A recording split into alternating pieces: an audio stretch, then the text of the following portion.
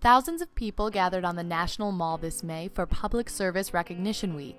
Representatives from the local, state, and federal government came to display and explain what they do for our country.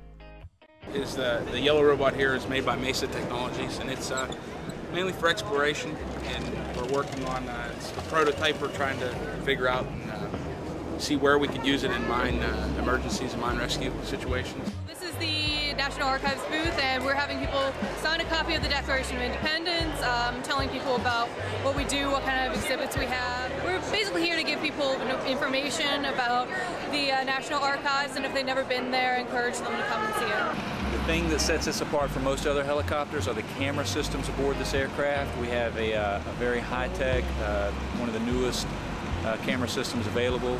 It's an all-glass cockpit, it's the newest technology, and it's a dream to fly. My name is Ursa Ford. I'm with the ChemBio program over at the Pentagon.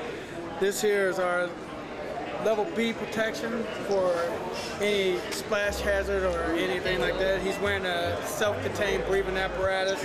Hi, my name is Shauna. I work for the National Geospatial Intelligence Agency. We're here representing at PSRW this week. Got lots of visitors stopping by wanting to find out exactly what NGA is. Well, folks, we handle the imagery, the maps, the imagery intelligence. It's taking that foundation layer of imagery, the pictures that you see, what we take with satellites in the sky, taking the intelligence that we get from that. What's on the ground? What does it mean? Showing today is of Glacier National Park, and you can see that image in 3D based on information gathered from the Shuttle Radar Topography mission. Hi everybody out there, my name is Sergeant Lawrence Perkins. I'm one of the senior sergeants on the Pentagon SWAT team. We use this right here for seeing up under doors, and if you see the end of it on the Vision-Scope, it moves left, right, up and down. Hi, I'm Doug Bem, and I'm with the United States Postal Inspection Service, the federal law enforcement and security arm of the Postal Service. We're standing outside our shelter tent that we have prepared for when the Postal Service needs to respond to natural disasters such as fires, storms, hurricanes. We can set this tent up to serve as a command post to reestablish communications and Postal Service operations. Inside there's heating, cooling, and lighting, and we have our display inside where we're offering information about what we do as far as keeping the mail safe and secure, and offering some of our fraud prevention videos as well.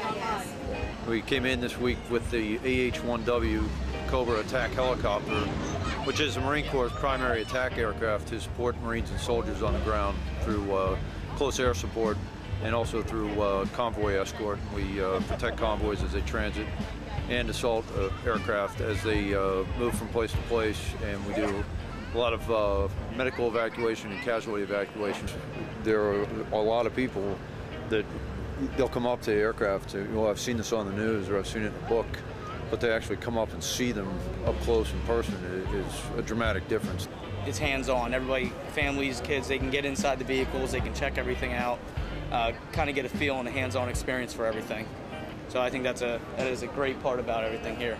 I think it's a phenomenal opportunity for us to reach out to the public, say, hey, this is what we're about, this is how we serve you, and I think it's a great opportunity for the public to see exactly what the military does, what the government does for them to keep them safe every day.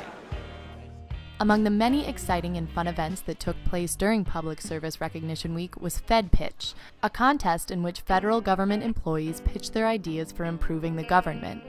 The winning idea has the chance to be put into action as a government program.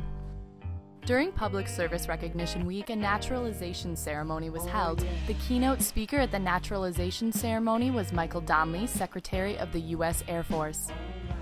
The future hope and promise of America is being fulfilled by a new generation of young people and immigrants, new citizens, stepping forward to claim the rights, the duties, and the opportunities of citizenship. Join us next May for the opportunity to meet our country's best and brightest and learn about how they make America what it is today.